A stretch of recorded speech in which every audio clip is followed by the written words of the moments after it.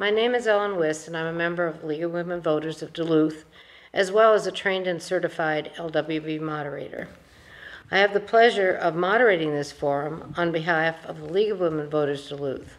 I would like to welcome everyone. The League of Women Voters is pleased to present this pre-general election forum for office of Mayor of Duluth.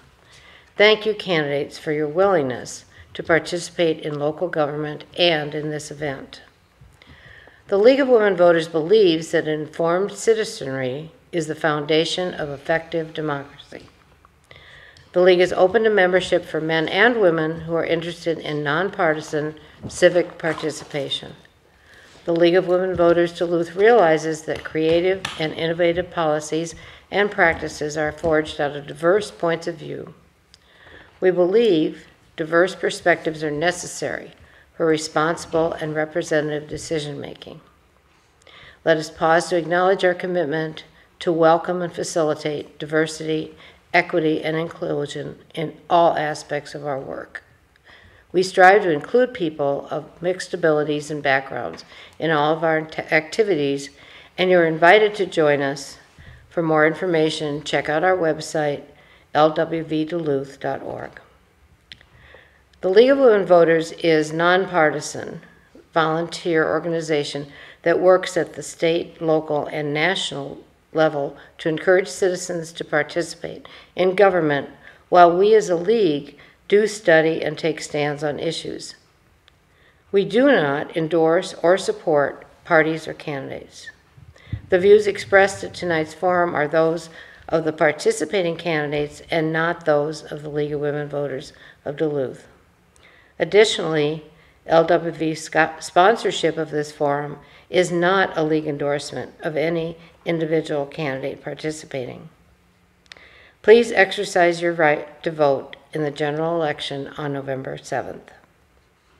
At this time, I'd like to introduce the candidates, Emily Larson and Roger Reinert. Thank you for being here. Our forum will begin with the candidates giving a 2-minute opening statement followed by a questioning round. The questions have been vetted by our Voter Services Committee. Candidates are not given the questions in advance. Each candidate will be given up to 2 minutes in which to provide their response. The questioning round has been set up so that each candidate will be asked the questions in rotating order. The order in which the candidate questions respond are determined at random and will rotate the responses throughout the forum. After the questioning round is completed, each candidate will be allowed a 2-minute closing statement. We will begin the forum with a statement from candidate Reinert. Thank you. Thank you to the League of Women Voters. My name is Roger Reinert, and I'm running for mayor because, like many of you, I'm just ready for something different. It's time that we expect more and do better with our core city services like streets, utilities, and public safety, our neighborhood parks and community centers, engaging our residents. And I'm running because we haven't had a truly meaningful election for mayor since 2007. 4 years ago, 2/3 of Duluthians didn't even vote. That's not healthy for Duluth or for democracy. I come to this role with proven public sector, private sector, and military leadership experience. In my day job, I'm a licensed attorney. I teach at the College of St. Scholastica, and I'm entering my 19th year of service in the U.S. Navy Reserves, where I currently hold the rank of commander. I've had the pleasure and the honor to serve on the Duluth City Council, twice elected council president, and I also served 3 terms in the legislature in both the House and the Senate. After leaving the legislature, I spent a tough year in Afghanistan, and then I deployed overseas again at the start of COVID to Italy. Upon my return, I had the opportunity to step in and provide leadership at the DEC and spent a year there helping ensure that critical community assets survived the pandemic. The entire first part of our campaign has been spent listening to voters and taking notes. And out of that came the 5 big issues that we've talked about for the remainder of the campaign: housing across all income levels, developing our commercial tax base, our streets, downtown Duluth, and affordable property taxes. These are not a list of complaints. They are basic expectations Duluthians have of city government, and were recently reflected in a survey done by the Duluth Chamber of Commerce's foundation. I look forward to having a chance to chat about those issues today. Thank you. Thank you. We'll move on to candidate Larson. Thank you so much. Thank you to the League for giving us all this important opportunity. Thank you to viewers who know and understand what is at stake in this race for mayor. My name is Emily Larson. I have served as your mayor. I'm in my 8th year. I live in the Hillside neighborhood with my husband of 24 years, Doug, and we live in the same house, the very same house that we raised our 2 grown sons in. And I'm running for re-election because the success of this community that we have achieved together is worth accelerating, and it's worth fighting for. When I took office, we were doing 2 miles of road per year. 2 miles per year. We are now doing 850% more. When I took office, we started very intentionally building a path for housing. We've created 1,700 new units of housing. That's more than has been created in that same time period in decades. We have decreased crime 22% citywide under my leadership. We have decreased greenhouse gases 32% under my leadership, and we are in our 4th straight record year of private investment and permitting. So all of that success, that's what we're building on, that's what we're building towards.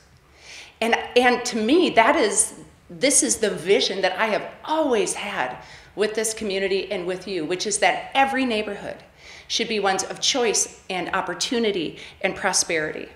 And my best hope in this opportunity today is that we're going to talk about our records. We're going to talk about why leadership matters and why who leads the city and how they lead matters. Moving forward, this is our opportunity to accelerate or to risk, to truly risk all of this progress, momentum, and growth, and to slip back into old systems and old ways. I am so honored and thrilled to serve, to be here, and to talk today. Thank you. Thank you. We'll now go on to the questioning round. You'll each have 2 minutes to answer. Candidates, both of you have held office. Candidate Reinert, could you share your greatest accomplishments in the City of Duluth Council or Minnesota Senate? Sure. Thanks for that question. You know, I'll take the opportunity to talk about both of those times of service. You know, the things that I would point to are the things that most people didn't even see happen. One of the things that I'm really proud of that we worked on while I was in the City Council, because it represents the way that I do the work, was a way forward for what was then called the Sugarloaf development. It is a parcel of land that is near Proctor, near our Bayview Heights neighborhood. When it first came forward, it was fought hard by folks who had concerns about losing those forested acres within our city. And I took the opportunity to bring multiple stakeholders to the table and talk about what is it that we would like to see at the end of this. That included developers, it included environmentalists, it included even the Bayview Heights School District and one of the teachers there, Rob Marone, who had been using some of that land to teach students and take them into the outdoors. And at the end, what we ended up with the help of some smart people who do work like landscape architecture, is a development that everyone could support moving forward, because it included things like deeded restrictions on where you could build on a property, which maintained wildlife corridors through this parcel. It actually included gifting some of the land to the school district so the school could continue to use it. I see a time coming. I'll also point similarly to one of the projects I worked on in the legislature, and that was retaining lights on the Blotnick Bridge. The MnDOT was going to take those lights off. I thought this is an incredible symbol of our Twin Ports community, so worked with Minnesota Power, MnDOT, WisDOT, and a new way to do the lights that were both easy to maintain and sustainable and being paid for by both states. Thank you. Candidate Larson, your greatest accomplishments as mayor. Thank you so much. Yes, so I was city councilor before mayor. Before that, I was a social worker and a business owner. All of that comes together for me in this work. And I'm most proud of our streets plan, that we actually have a sustainable 25-year streets plan. We are on track to do 19 miles next year, more than has been done in literally decades. I'm proud that we have the Cirrus Innovation Center that took an $800,000 annual liability and turned it into a $15 million innovation center. I'm proud of the millions of dollars we have brought in through state bonding and federal funding, including a $25 million RAISE grant, because of the relationships that I have in place with our United States senators and our governor. I am proud of the climate action strategy that we have in place, which is leading the nation. The fact that we actually have a lead line remediation program that leads the state, that the state is now following our lead. I am proud that we have been successful, made very challenging decisions along every step of the way. But we've always made the decisions, and I have always led with integrity and with justice at the heart of what I do, forward moving and knowing and understanding that the decisions we make sometimes, they aren't easy, they aren't meant to be easy. But leading is not just about identifying the challenges. It is about identifying a path and building the relationships through them. I'm proud of the legislation we have passed. I'm eager to talk more about my record and that of my opponent. Thank you. The next question is for candidate Larson. Talk to us about your decision-making process. Who do you listen to? How do you decide how and when to act? Great. Thank you. Yes, this is a leadership choice point, actually, and I think it's really important we talk about how people make decisions.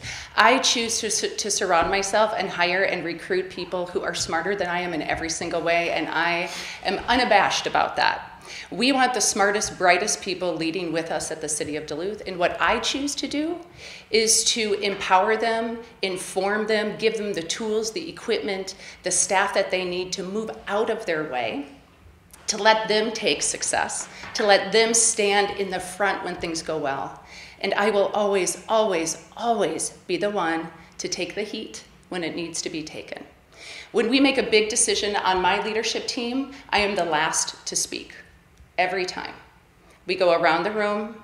When we're to the point of making the decision, everyone else weighs in, and I speak last. We have the last conversation we need to have, the last fight we need to have, and when we walk out of this room, we're united in direction. But I also listen and reach out to allies. I have people across the community who I trust, who trust me, who will teach me and tell me the truth when it needs to be said, who will challenge me to be better, and those are conversations that I'm proud of. And those relationships are ones that are supporters now. And I will say this is one leadership distinction between me and my opponent, who in the legislature served 8 years, did not pass any signatory bills, did pass 8 minor bills in 8 years, even during a trifecta. That is about having the relationships to work with people to get things across the finish line.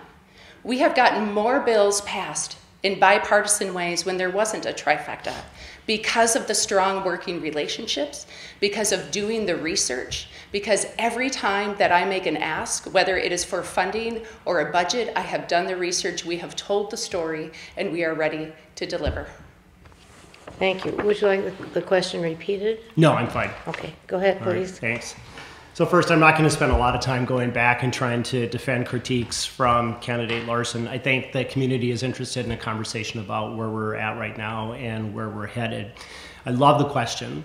I've had the opportunity to build and lead teams in both my private sector work, my public sector work, and especially within my military service. One really great example that I would point to is the COVID pandemic. At the start of COVID, about mid-March, I got the call from the Navy, would I be willing to head overseas to Italy, which then was a global hotspot. I think we have to go back in time and remember the fear level that we all were facing, the unknown, it wasn't really here yet. Would I be willing to step forward and head over? And of course, whenever I see a mission and understand it, I'm wired in a way to respond to that. I showed up in Italy after an interesting journey to get there. and had to put together a team of 13 people that had come from around the world. And in the first 17 days, none of us got to see each other because we were truly in quarantine.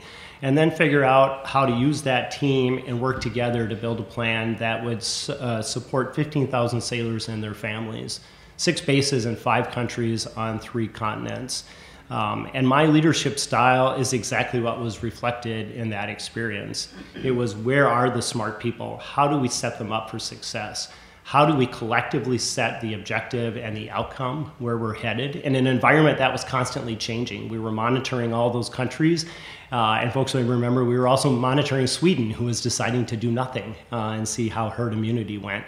And then as a leader, it is to find the resources, remove the obstacles, and perhaps most importantly, give them cover so that they can do their work. Thank you. Candidate Reinert, if you are elected, how would you encourage citizen participation at public meetings and amplify the voices of communities that have been underserved and underrepresented? Oh, that's a great question. Thank you. I think one of the great advantages that we have in our Duluth big small town is relationship. So we're recording this on a Wednesday. Just this morning, I had the opportunity to meet with one of the leaders in our community who represents underrepresented voices and just start that process of building relationships. And I have many of those relationships in place already, but this one's going to be new to me. And the message that I had for her was, I want to work from a place of relationship. One of the greatest opportunities that you have as mayor is being a facilitator, inviting people to the table and encouraging their engagement and investment. You know, the city can't nor should it do everything, but in leveraging the goodwill and the civic heart of our residents, we can get a lot done. And one of the things that people are frustrated with right now is a desire to be helpful, to engage in youth programming, to engage in our parks and rec services, to have a voice in major city initiatives. And they don't always feel like they have that opportunity. And from like a background and a heart as a civics teacher, what concerns me about that is 2 things happen over time. One is that there is a growing erosion of trust. And it's not distrust, it's just an erosion of trust. I trust that my voice is valued. I trust that there's an opportunity for me to be involved. I trust that I'm able to be engaged. And the other one is disinvestment. And then we don't use that word in a financial sense, we use it in a social capital sense. We know in Duluth that we have really great bonding social capital. We're good at hanging out with people that look and act and sound like us. But we still have work to do with that bridging. How do we work with others who don't look and act and live like us? And the community opportunities for us to get involved and engaged, and the invitation from City Hall and the mayor's office to do that can really make a substantial difference in our community. Thank you. Do you need the question repeated? No, it's just good. Thank you. I love this question too. And I'm going to speak both to me and to the distinction here and the choice that you have.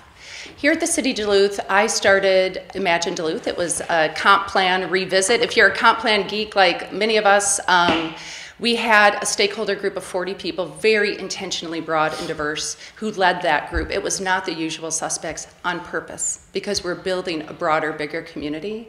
We spent 2 years we had, I think, 250 meetings, sessions, surveys, all sorts of input. That has set the direction of what we're doing and where we're going. Out of that came the addition of identity-based commissions here at the City of Duluth, which I have supported and we have worked to staff.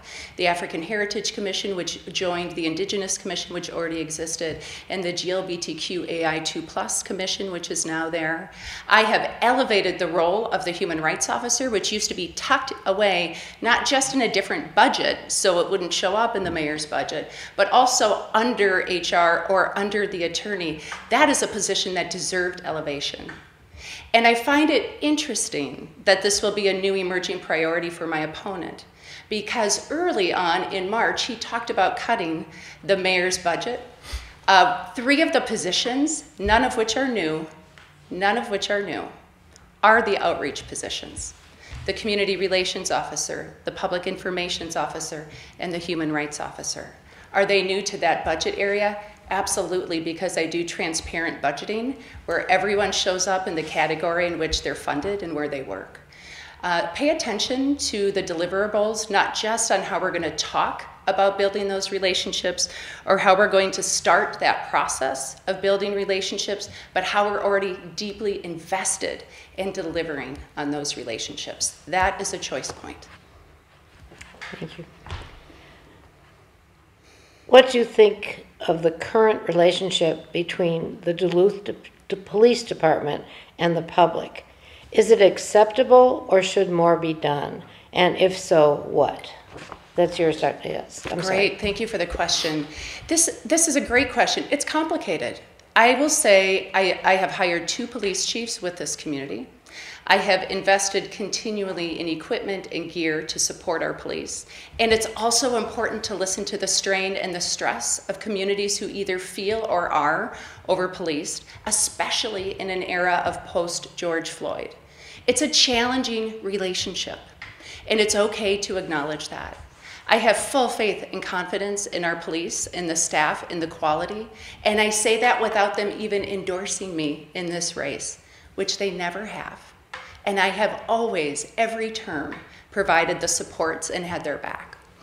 From the community perspective, it's important to listen, and to listen. What I have found out is you have to show up every time early before you are asked, not for a photo op, not to talk about it in a forum, but to just be there and listen. So under my tenure and under my leadership, we have strengthened the Civilian Review Board. We have done a racial bias audit with the police. We have led the way on police body cameras and how we share that information out. We have been incredibly transparent at the request of and partnership with the NAACP on our stop data. And what I tell those audiences is the same thing I'll tell you. You have to tell me what you need. I'm listening, I'm paying attention, and I also have to hear it from you. You will give me the information I need to take back and to ask the core questions. Thank you. Candidate Reinert? Yeah, thank you. I don't intend to spend our time critiquing records, but if candidate Larson wants to do that, I'm certainly going to respond to it. So the comments about the mayor's budget positions online, we've got it on our YouTube channel. They were live streamed that evening. That is not what I said. I did point out the growth in the mayor's budget, the doubling in positions, the doubling in the budget, and just questioned that in terms of other city priorities. There were no specific suggestions made, just an attempt to help voters who are concerned about property taxes understand where some of that growth has been. I am incredibly proud to be supported by the Duluth Police Department and the Duluth Fire Department in this election. They don't feel supported, and I think that's worth noting. They are the ones that we ask to put uniforms on to go out into our community every day to serve and protect, and they do it from the best place, the best civic heart that they can have. But that is another area where there's been an erosion of trust, and it's especially concerning when these are the folks that have to rush in. When we have someone killed with gun violence in Lincoln Park and the city is silent, when we have homes that are shot up in West Duluth and residents open their door to bullet holes and the city is silent, that is a place where leadership is needed, not just for our police department folks, but also for our residents who are wondering what's happening in their neighborhood. There is also another opportunity that I think is important to highlight, and that is where is it that we as residents can be supportive, because our community is very supportive of Duluth Fire and Duluth Police. Some things that went away during COVID that need to come back: the police reserve, the ability for us to do some things that badged officers don't have to do, a staff person who works just with our citizen patrols within neighborhoods, and more classes within the Citizen Academy. And I would just note that, yes, there's been a 22% reduction in calls for service. That is not the reality that most people are experiencing in our community when it comes to crime and public safety. Candidate Reinert, a number of housing units are being built or are newly completed. Most of them are apartments or condos, and relatively few are single-family residences. Do you feel that this is a good strategy to meet the housing shortage, which you have both identified as a critical need? If not, what do you propose, or how do you propose to address that issue going forward? Oh, great. Thank you for that question. So I know we'll hear the figure of 1,700 new units. One of the challenges that we have, and it's the reason that I will talk about housing across all income levels, is they have to be more than affordable units, and they have to be ones that put property taxes back into the system. Where the Duluth housing market is most stuck right now is in the middle. And as you note in the question, it's actually in for sale homes. It's becoming a significant challenge in a couple different areas. Number one, we can note that in the last decade, we only grew by 400 people. And a limiting factor in that is a lack of housing affordability. Our neighbors grew. Every regional center in Minnesota grew by an average of 10%, and we grew by 400.01%. Housing for purchase is a major factor in that. Two, it's a huge issue for our employers as they attempt to attract and retain employees. Employers who can't find housing for their employees in the community can't retain. And we see it. We see it in major employers who have attracted people to our community. They rent, they can't buy, they give up, and they move somewhere else. Eventually, those employers are going to wonder that same thing. Would we be better off in a different community where we can attract and retain talent? The city should not be in the business of building housing. Where we need to be heavily involved is in infrastructure. We got $58 million in ARPA funds. The proposal now that includes the reallocation of the remaining 24. Like, that is dollars that could be used to actually move the needle on streets, water, sewer, gas infrastructure that right now is carried on the back of developers, sometimes to the tune of $100,000 before they even start building a home. And it's a significant factor in not being able to get homes to the market at an affordable price point. But 10 or 15 or 20 new homes in the last handful of years is not enough to actually move that mid-market where we're stuck. Do you want me to repeat? Yeah, that'd be great. Okay. A number of housing units are being built or are newly completed. Most are apartments or condos, and relatively few are single-family residences. Do you feel that this is a good strategy to meet the housing shortage, which you both have identified as a critical need? If not, what do you propose to address that issue going forward? Thank you. I convened a mayor's task force for housing. Out of that task force, which was co-convened by the Northland Foundation and Northspan, we established several innovative programs. One of them also includes a $16 million housing trust fund that goes directly into buying down gap financing, affordability, infrastructure costs. It is really important to ask the core question of how we will do some of these things.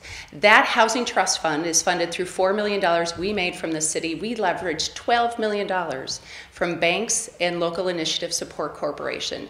That money is going directly into accelerating housing. That is innovative, and it is tied legislatively, language-wise, so that when and if the Minnesota legislature decides to invest in housing trust funds, we are prepared for that. Just yesterday, I announced with a room full of downtown folks the downtown housing study that projects that we have the capacity for 2,000 units of housing downtown by flipping office into housing. We will be making our first announcement tomorrow. That is innovative, and having that project and that study at the forefront is what cities just now are starting to think about. We did an economic development audit that is refining how we do permitting, how quickly we are able to move forward, and how we can streamline to get those things done faster. And I question the notion that we have ARP funds. This tells me that my opponent is not familiar fully both with the opportunities of funding that we have and how they are used. A third of that funding was already used to invest in housing. There is nothing left to be reallocated because it went to support this community during the pandemic, which is, I think, important. We choose to use the tools of tax abatement and tax increment financing to help with the infrastructure. That's co-investment with St. Louis County, which is a good way to use our resources and our money. That is something my opponent said he's unwilling to do, and I will continue to use those tools to meet those needs. Candidate Larson, what is the most important infrastructure project needed in Duluth right now, and how would you move it forward? Lead lines. Lead lines is by far one of the most important infrastructure projects, and my opponent is silent on that. And I will continue to help us see the distinction and choice in the vote that you have moving forward. We have a plan that we self-funded, that we started because of our amazing infrastructure staff here in the city. We did a pilot project that funded $250 million from the state. It will go up to $1 billion from the state to get all lead lines out. We have kids in neighborhoods that have lead in their water. My house is one of them in the hillside. We have 3 projects scheduled for next year. In addition to the project we just did in a different hillside neighborhood, not mine, we have a project slated for Lincoln Park, for Hillside, and for Gary, New Duluth next year. It is not optional. People have to have clean drinking water. We're also tying that in to the other infrastructure work that we're doing. We're doing 19 miles of street next year. This year was the very first year we patched all primary and secondary roads across the city. It is the first year that we had a full complement of seasonal workers. The last time my opponent was in a position of local decision-making, over the subsequent of his 5 years, he cut street maintenance and heavy operation workers from 32 to 23. We have been scraping for every position since we're back up to 29. But this is where the details of the how, of the why, how it's paid for, and previous work and record matters. Candidate Reinert? Thank you. And I do think the why question matters. Why now? Like, why now are we looking at 19 miles next year? Why now are we using reserve funds on streets? Why now is this a priority? I'm sure it has nothing to do with the fact that we've been highlighting streets from the very beginning of our campaign. And that is the single infrastructure issue that Duluthians are most concerned about. I challenge anyone in this community to go from one end of Duluth to the other and not talk about streets. And I think what makes me laugh a little is people in the west part of the community think that the east streets are perfect, and people out east think that Duluth streets are that they have the terrible streets. And I have the pleasure of saying, no, like they're bad streets in every neighborhood in our community. And being able to patch from one end of Duluth to the other is nice, but that's a Band-Aid. We have to be very serious about how we move a streets project forward. And even at 19, which would be a record mile, that means almost 420 other miles are getting worse at the same time. The single greatest thing that we can do in this area, and there's a litany of things, they're on my website, rogerforduluth.org. The single greatest thing we can do is take a lesson learned from one of our partners, St. Louis County. I had the opportunity to sit for a couple hours with the county engineering department and ask the really simple question, why do you do 3,000 miles so well and we do 460 poorly? And they had a number of suggestions, but the biggest one was when they got their half-cent sales tax, a tool that I authored while I was in the legislature, I think significant in getting that passed. They said we went out and bonded against that, and in 3 years spent $68 million fixing roads. And now we primarily seal the cracks and do street maintenance instead of repairing. If you don't get there, City of Duluth, you will never get over the hill of diminishing returns on your street infrastructure. Thank you. Candidate Reinert, how do you feel about the transportation options currently available in Duluth?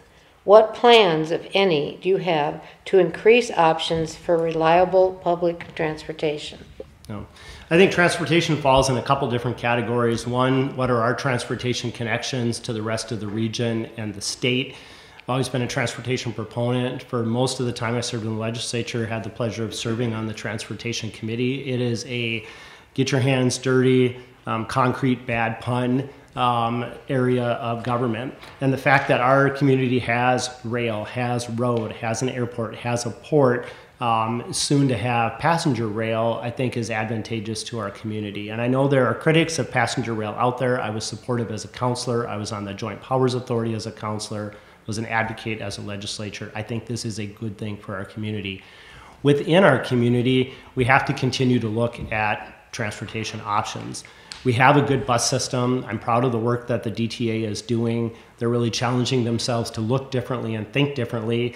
But at one of our gatherings last week on Thursday, I had two women who only use the bus system talk about the challenges that they're having during that transition, not being able to find stops moving, buses not being on time, missing appointments, not showing up late for work.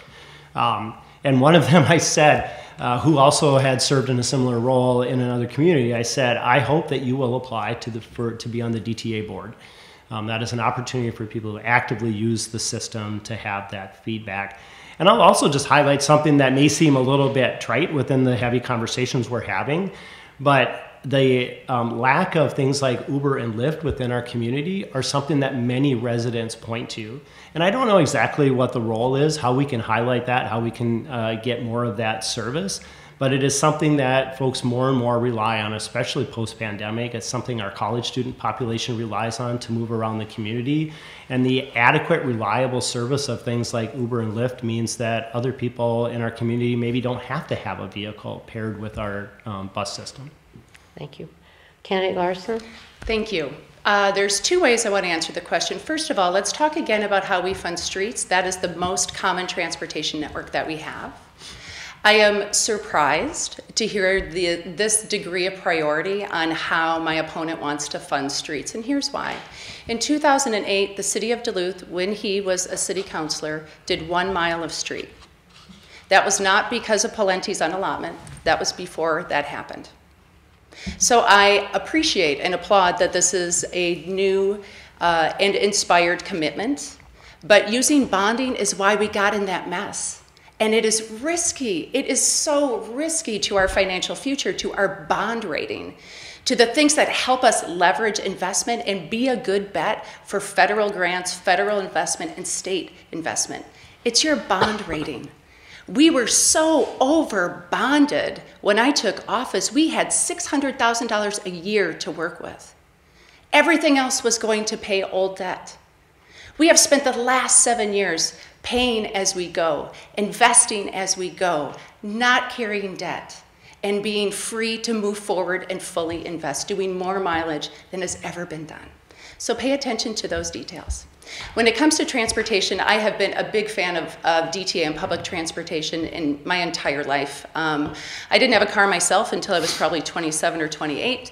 I only got around by walking and taking the bus. So making sure that we have good bus lines and rapid transit through busing is really important.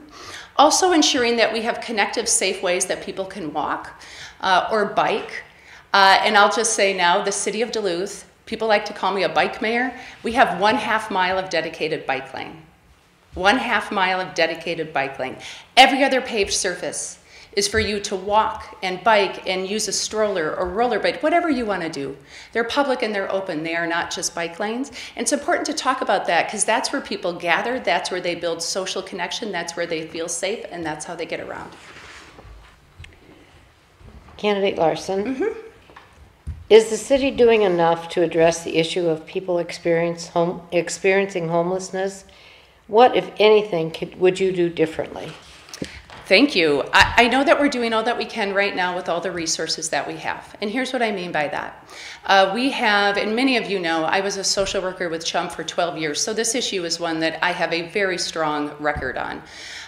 We invested 1/3 of our ARP funds into affordable housing. Conversely, my opponent, when he was in city council, voted 3 times against affordable projects. We are working with the Stepping On Up model, which CHUM and others in the community are leading, which is a multi-phase idea about how we take care of immediate housing, short-term, and then long-term. Long-term, what we need is about 2 more San Marco housing developments that work with people and meet them where they're at. I think we need one for mental health and we need one for drug addiction. But right now, we have 18 staff across departments, public safety, planning, parks, communications. They meet 3 times a week with the county, with the state, with CHUM, because it's going to take all of us. It's going to take all of our resources on how we do this differently and how we do it better. What we need in the long term is just more units. As a board member of the Greater Minnesota Housing Finance Agency, as a board member of the National League of Cities that prioritizes housing, I have those relationships to bring big investments to help make that possible. And that really, really matters on this. But we do also need to increase and help the community find ways that they can invest, whether that is donating to organizations that need your support, whether that is ensuring that we are all paying into the warming center and expanding hours. Maybe it's volunteering at Loaves and Fishes. One of the things that I like to always say is that while none of us are comfortable with seeing homelessness, it's a terrible feeling. And it's unsettling. And these are also someone's mother or father or son or daughter. And we also need to have that at the core as we're working hard to help solve the problem and the pre-problems that are creating that circumstance to begin with. Candidate Reinert. Great, thank you. And I think in that response is what is inherently dangerous about picking at a record. I also voted 11 times for affordable housing projects, including the 10-year plan to end homelessness that then Commissioner Steve O'Neill was working on. And when on the council, supported, and it was the most controversial issue when I was running in my 2005 election, the San Marco project. Then strongly opposed by Duluth police, who again now are supporting me in this election. And they will say that it was amazing for folks in our community struggling with chronic alcoholism, not just in terms of helping with being on the street, going through detox and kind of ending that endless cycle, but having a clean, safe, supportive living place, also with services. So folks who have the ability to reach for recovery are able to do that. But if they're not able to win over their disease, they have a safe, humane place to be. We absolutely need something like that for folks in our community struggling with mental health, amplified by the opioid crisis. And longer term, one of the things that we need to be doing at the state is advocating again for the regional treatment system. We dismantled that in the late 80s into the early 90s. We used to have regional treatment centers with long-term care beds. Because right now what is really underlying the homelessness issue and tent encampment issue throughout our community is no place else for folks to be. So I live right off Mesaba Avenue, where again we're recording on Wednesday the 20th. MnDOT recently cleaned out about a half a dozen encampments that were right along there. Folks didn't just disappear, they just found other places to be, including just a couple blocks up the hill where we have a little wooded parcel.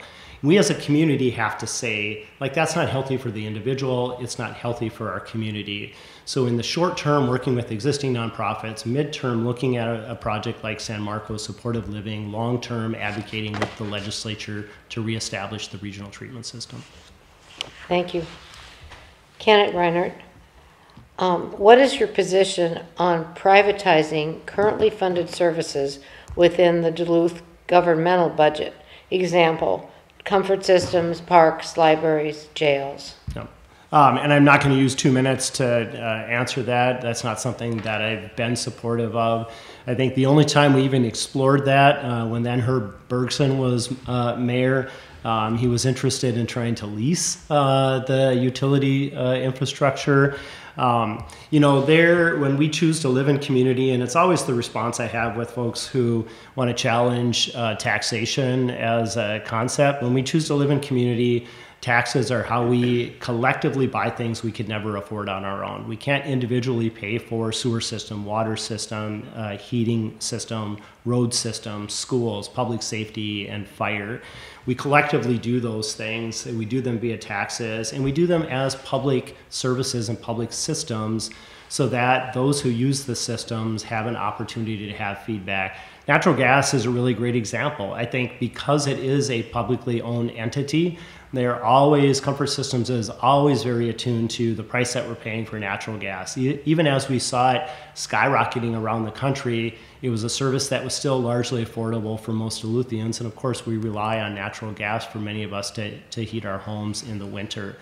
We definitely have a challenge with an aging infrastructure system. It's why I am disappointed that with $58 million of ARPA funding, we didn't do more in investing in our core utility infrastructure. I think with the trifecta that's been referenced, there is an opportunity there for our regional centers and our aging cities like Minneapolis and St. Paul to talk to the governor and the legislature about a one-time generational investment in infrastructure, something that President Biden did very well, got through Congress, one of the few bipartisan things that did get passed, because we as a country are there, we as a city are there, and these are publicly held assets that we share in common with each other. Thank you. Candidate Larson, do you want it repeated? No, Oh, I think I'm good. Okay. Thank you for the question. I oppose any privatizing of city services. I do. I'm very consistent in that. When I was on city council, there was a proposal to sell, I think it was the steam plant at the time. I opposed it. I want universal services that you have to have, that there are a monopoly on. Those should always be publicly held. I actually think there are other utilities and services that I think could be publicly held, but the ones that the City of Duluth currently owns are the ones you will always own under my watch. I actually also believe that broadband, which is an emerging absolute daily need and infrastructure need, is something that can and should be publicly owned. It isn't right now. Those are privately owned monopolies that the public has no oversight of, no cost control impact of, and no public controls over. We can't even control where they put the poles to put the connectivity in. So no, I will not privatize under any circumstance. And this lead line project that we are leading, that is funded through ARP funds. That's how we got it started. And I'm grateful to the federal government for the vision to help communities lead their own and trust mayors to lead their communities through the pandemic. That's exactly how we got on the forefront of that issue. Additionally, I'm proud of our Public Utilities Commission. They are a separate decision-making body. They have been very clear in developing a plan that is integrating all of the streets work that we do. We're no longer coming out to fix a pipe one year and then coming back to fix your street the next. That's intentional. That's because we have actually changed how we're doing the work. We've hired a transportation planner to help us convene with the county and the state on their project. All of that is the value of public work, and having to think always not just about how am I going to meet the needs of this community, but how am I going to meet them well within the resources that we have. We don't have to pay back to shareholders, but we do have to pay back to you. Thank you. Candidate Larson. Yeah. What do you see as the main environmental issues facing Duluth, and what is your plan to address those issues? Well, it all comes back to climate change for me, and this is an issue that my opponent's been absolutely silent on, so I'll be eager to hear the response. Climate change is causing significant financial damage, emotional damage, home property damage, as evidenced whether it's the 2012 flood or more recently under my tenure, the hurricane level storms down the Lake Walk, which completely flooded Canal Park, made it so you couldn't get to Park Point, and absolutely deteriorated public infrastructure, the public infrastructure that holds up seawalls and makes the city work. Under my leadership, we have fixed that. We have not had a storm failure since. That's because we have prioritized climate resilience and how we rebuilt the Lake Walk. We brought in $70 million to rebuild that Lake Walk, and we didn't just fix it and patch it. We went into the ground. We re-engineered the seawalls. We made it so that not only is it beautiful, and you wouldn't need to know all of the work that went into that. But in doing so, we protected all of the infrastructure and street and roads and hotels and sewer that leads into that. We made sure that Park Point residents can get across. That is the kind of integrated thinking that climate change is causing us to do and causing us to bring.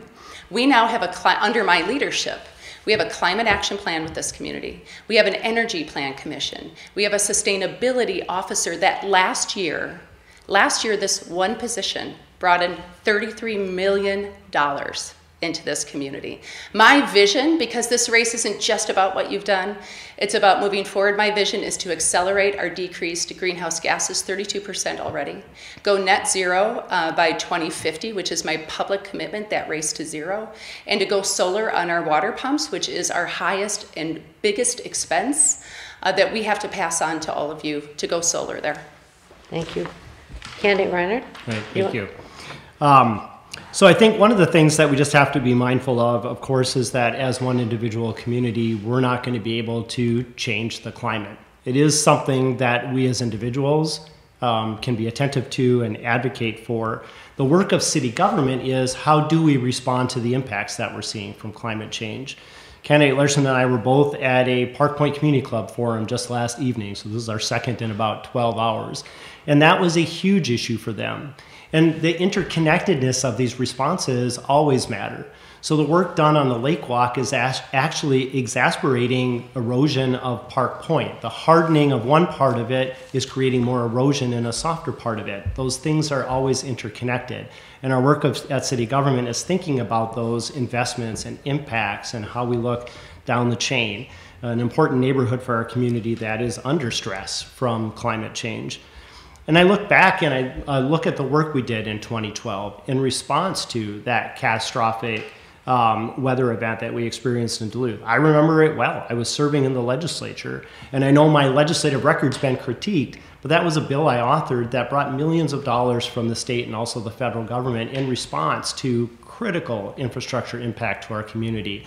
And in that repair, we always looked ahead at what could we see coming and how can we beef up the infrastructure that we have in response. So when we had a 6-inch rainfall event just under 2 weeks ago, we didn't see the same sorts of impacts that we saw in 2012. And before my time is up, I just also want to highlight an issue that not a lot of folks are tracking, and that's the PFAS that is right now flowing through the Western Lake Superior Sanitary District out into Lake Superior. Like, that is not a city function per se, but it is happening in our community. And even though that's the best practice of diluting it, we're still letting it out into the lake. And I think that's something that we need to be concerned about. Thank you. Candidate Reinert, there is a proposal before the City Council to eliminate the parking space requirement for some new construction. Mm-hmm. Do you support this proposal? What can we do to ensure that this would not have a negative effect on neighborhoods where parking is already an issue? Yeah, and I think that is, in the question, is also the answer. You know, we have to be thoughtful about changes we make that apply writ large across the community.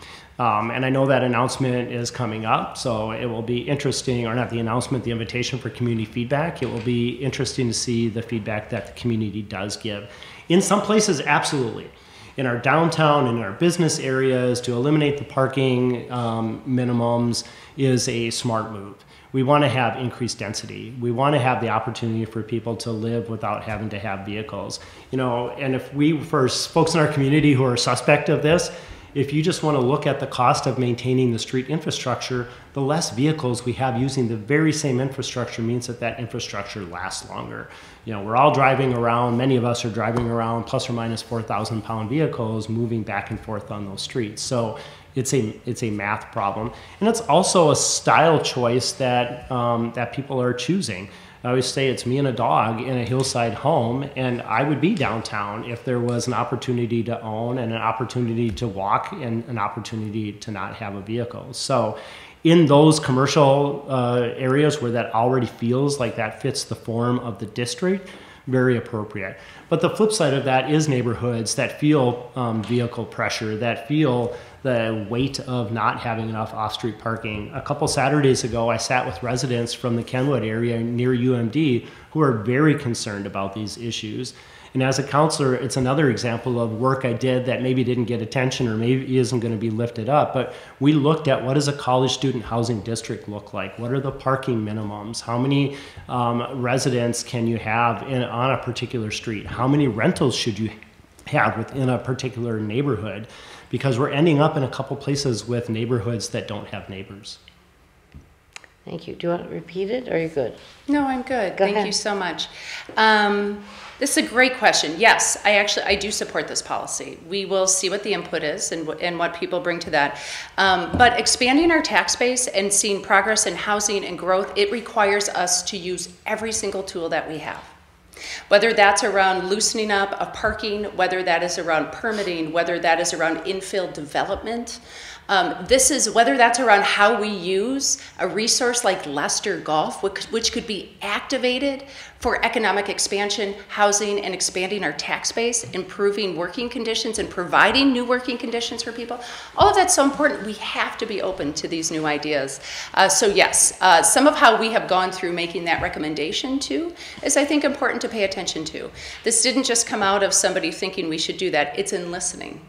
It's in reflecting what people are letting us know is holding back their choice to invest. It's in listening to what developers are telling us would actually be one of the keys that unlocks a major development, whether it's 500 new units of housing that are coming in downtown, or something up on top of the hill, or organizing parking differently in neighborhoods along with neighbors. Yes, this is just one tool. It's an important tool.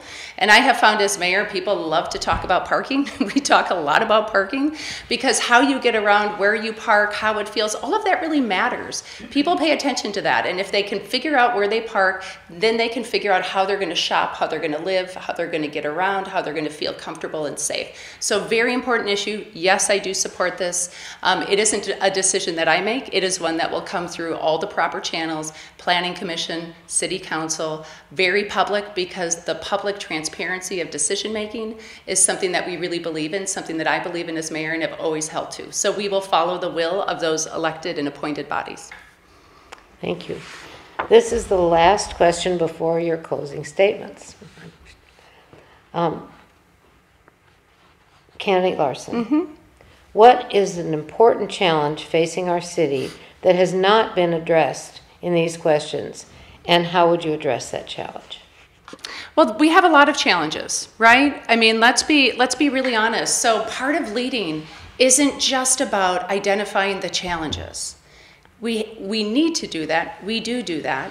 We can talk about the need to expand our tax base. This is the first year of the budget I am providing and have provided and supported going to the City Council actually decreases your local property tax for the first time in years. Your property tax for local taxes will go down. We need to help people alleviate that burden of what they're experiencing. And as we talk about whether it's the challenge of how we pay for things or how we want to co-invest in taxes, one of the things that we really have to identify, especially in this race, is what is the how? How will we get there? What is the plan? What is the vision? Because identifying challenges does not lead us to a vision. Identifying grievances does not give us a path through them. Pay attention to what the details are and what different may bring. Different may be exactly what you want, but different isn't necessarily going to deliver a different outcome. My commitment has always been to be realistic about challenges, to listen to what people are telling us, to listen to what they're not saying, to focus specifically on how we can staff a policy, how we can advocate for the needs that are important to you. And the challenges that we have right now include all the ones that we've talked about. But it also includes ensuring that we have equitable access to universal services like parks and libraries. We didn't talk about that today, but later on today I'll be re-announcing something we shared last week, 2 weeks ago maybe, which is a 10-year, 4-phase plan to invest in city parks across the city and youth sports venues, right? So ensuring that we have equitable access to sense of place activities like parks and libraries. This is something that we did not get a chance to talk about today, and libraries in particular is something that is incredibly important as we move forward. We need that sense of place and we need that connectivity. Thank you. Do you want me to repeat? No, I'm good. Okay. Thank you. So I think the question was, what issue have we not touched on? And I would highlight growing our commercial tax base. It's one of the 5 big issues that we've spent the campaign talking about, and it really comes from 2 places. One is Duluth, whether it's earned or not, has a reputation as a difficult place to do business.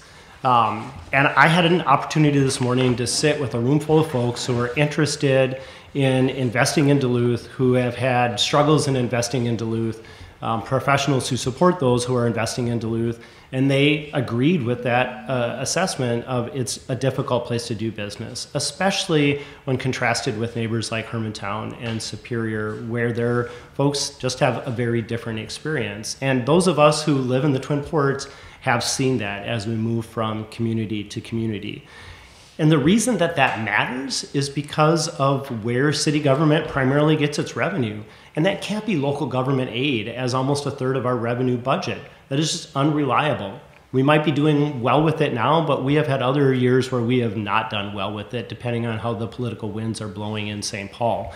The way that we mitigate that is addressing our own earned revenue. And primarily that's commercial property tax. That pays most of the bill in Minnesota. And when we don't do a good job growing our commercial property tax, residential homeowners and residential payers feel that. So we've seen that doubling in the last 8 years, more than doubling for many because of significant valuation increases on our homes. Last year we had a 9% proposed property tax. 2% this year is great. But unless your home does not increase in value, which has not happened to anyone in several years, you are going to pay more. And it's something that people are very concerned about in this election. So growing our commercial property tax in order to take pressure off of our residential and to make us more self-sustaining is by far the biggest issue we've not talked about today. At this time, we will ask each candidate to give a 2-minute closing statement. We will start with candidate Larson. Thank you. Thank you so much for being here. Thank you to the League of Women Voters and PACT-TV. Thank you to the many city workers who keep this city working and safe for all. I'm running for mayor because many of the successes we were able to talk about today are our successes. All of the successes are ours. Streets, climate, decreasing crime, increasing housing, increasing for the 4th year in a row private investment. This is your choice to continue to accelerate thoughtfully, engaged with you in progress that can ensure that all neighbors in all neighborhoods feel seen, safe, heard, that they prosper, that they have opportunity. That is a vision. That is the vision we have built and we have created together. I'm deeply proud of the work that we do here as a city. I'm deeply proud of the work that I do as a mayor. And I'm deeply proud of every single thing in my record. We didn't pick everything apart today, but I want to come back to one item. Expanding our tax base is best done by utilizing every single tool and every single property that we have, including Lester Golf, to do so. And when we're talking about property taxes, I do want to point out that my opponent raised property taxes in his 5 years as city councilor and voted in support of each of these 52%. 52% in 5 years. So pay attention to consistency. This is a really important vote for you. It's an important vote for this community. We'll get another job. We'll be fine. But pay attention to the direction, to the consistency, to the record, to the stability, to the tenacity, to the performance, to the deliverables. My name is Emily Larson. I live in the Hillside. I serve as your mayor, and I'm asking for your support in this fall's election to continue this progress, this growth, and this momentum. Thank you. Candidate Reinert. Great, thank you. Just again, thank you to the League of Women Voters for hosting this forum. Every time we have one of these, I learn something new. I'm running for mayor because, like many in our community, I'm just ready for something different. Like you, I'm concerned about the 5 big issues. Many of them we talked about today: housing across all income levels, growing our commercial tax base, streets, I always say that all caps with exclamation marks, downtown Duluth, and affordable property taxes. Like you, I believe there are practical, tangible steps the next mayor and administration can take in each of these areas, and it's time we do. And earning 63% of your vote in the primary told me we're on the right track, that these are not just my issues or a list of complaints, they are also your big issues. Duluth, right now, we are sort of good, and we should be exceptional. Our unique neighborhoods, our abundant outdoor spaces, the big lake, and of course, our people. In the last census, as I mentioned earlier, we grew by 400 residents, 0.01%, while other regional centers in Minnesota averaged 10%. Friends, that's not growth, that's stagnation. City government cannot do everything, nor should it. Our role is to be a good partner, to do the hard work of paying attention to the basics: streets, utilities, and public safety, our neighborhood parks and community centers, effective, efficient, and at a tax rate we can both afford and sustain. When done right, it doesn't even make the news, it just works. And it's a foundation that allows our residents to succeed, our neighborhoods to grow, and our businesses to thrive. You've had the opportunity to see my public service for nearly 20 years. I have a deep commitment to our community, our state, and our country. You've also had the opportunity to see how I do the work, thoughtful, approachable, and hands-on. The ability to gather diverse stakeholders and develop practical solutions. And I'll just close by inviting you to check us out online. We're at roger4duluth.com. Our socials are at roger4duluth. Duluth, if asked to be your mayor, it will be the service of a lifetime. Thank you. This concludes this candidate forum for office of mayor of the City of Duluth. It is our purpose in sponsoring meetings such as this to provide you with an opportunity to hear candidates discuss the issues that are important to you. There is never enough time to cover all the issues in a limited time setting such as this. If your questions were not addressed, you should feel free to contact the candidates directly. Also check out our Vote 411 online for candidate information. We hope this program has helped you learn about more about the candidates and the issues so that you can make an informed choice at the polls on Tuesday, November 7th. We thank the candidates and PACT-TV for making this event possible. The forum is also partially funded by a grant from the League of Women Voters Education Fund 2023 People who are formerly or currently incarcerated voter registration project. PACT-TV will carry this forum and others. Check their listings for a schedule of times. Links to these forums will also be on the League of Women Voters of Duluth website. Thank you to everyone.